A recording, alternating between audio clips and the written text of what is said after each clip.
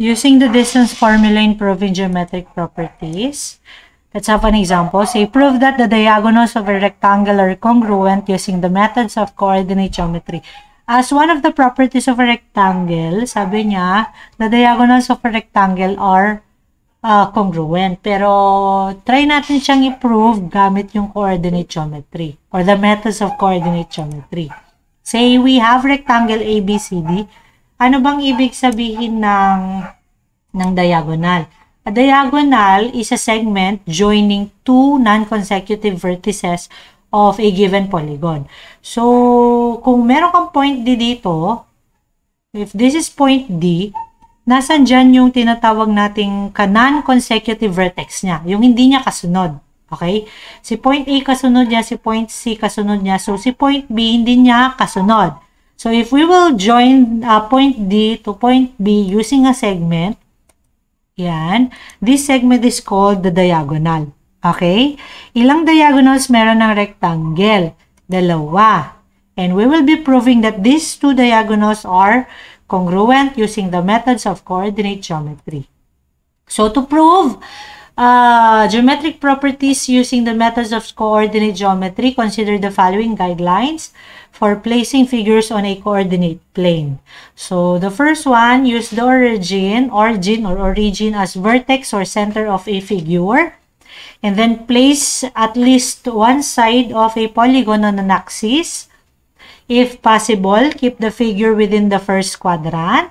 And use coordinates that make computations simple and easy. Sometimes using coordinates that are multiples of 2 would make the computation easier. So, let's have an example.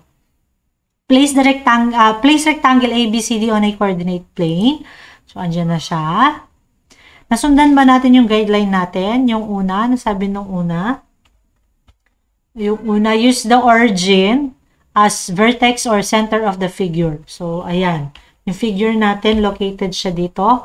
So, origin natin, which is located at located at the coordinate 0 and 0. Okay? Next, second, sabi niya, make sure to place at least one side sabi niya, place at least one side of a polygon on an axis. Okay? Sa atin rectangle, so nilagay na lang natin siya, yung dalawang sides niya nasa X. Ay, yung isang side niya nasa X, yung isang side niya nasa Y. So, yun yung second. Now, next, yung susunod dyan, if possible, keep the figure within the first quadrant.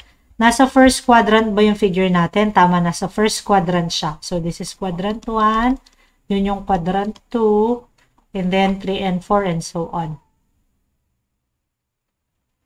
Okay? Next. Next naman, use coordinates that make computation simple and easy. Yun yung second natin.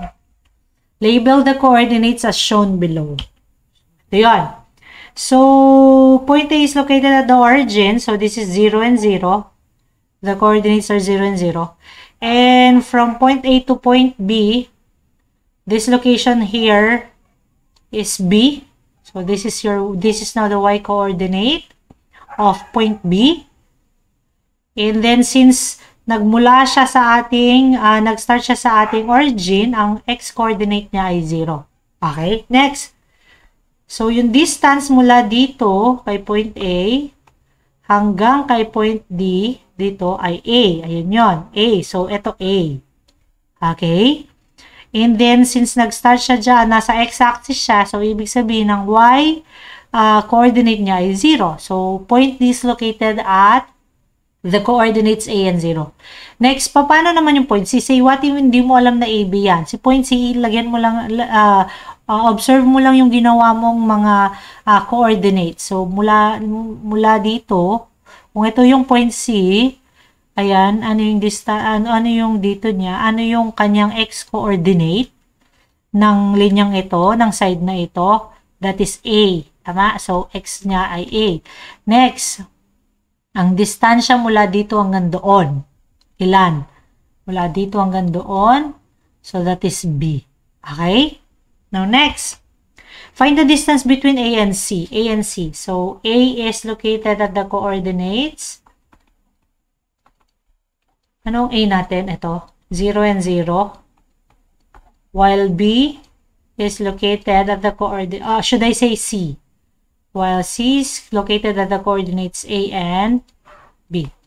Now, let's find the distance between A and C. So, the distance between A and C is equal to x sub 2 minus x sub 1 quantity square plus y sub 2 minus y sub 1 quantity square. And then after that, substitute ka lang. Substitute lang yung values. Parang yung activity 5 nyo kanina. So, x sub 2. Yan, yung C, x sub 2. Ang x sub 2 ni point C is A. Minus. Ayusin ko lang. Back natin. So, minus. Ang first x coordinate naman ng point A is 0. Quantity square plus second y coordinate ito, which is B, minus first y coordinate naman natin ito, which is 0. Okay? A minus 0 is A. So, A square plus B minus 0 is B. So, B square. So, the distance between A and C is A square root of A square plus B square. Next. Find the distance between B and D. B is located at the coordinates 0 and B. While D is located at the coordinates A and 0. So, same process. The distance is equal to the square root of x sub 2 minus x sub 1 quantity square plus y sub 2 minus y sub 1 quantity square. Next, x sub 2 yung pangalawa mong x. Sabi niya, so yung pangalawa mong x. A minus yung una mong x, 0, quantity square, plus yung pangalawa mong y, which is 0, minus yung una mong y, which is b, quantity square. So, the square root of a minus 0 is a square, plus 0 minus b is negative b, quantity square. Negative b times negative b is positive b square. So, a square plus b square. So, anong napansin nyo sa distance ng dalawa? So, yung distance nilang dalawa ay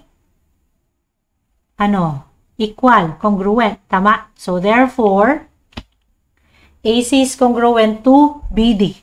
Therefore, the diagonals now of a rectangle are congruent. So, ganun yung ating proving.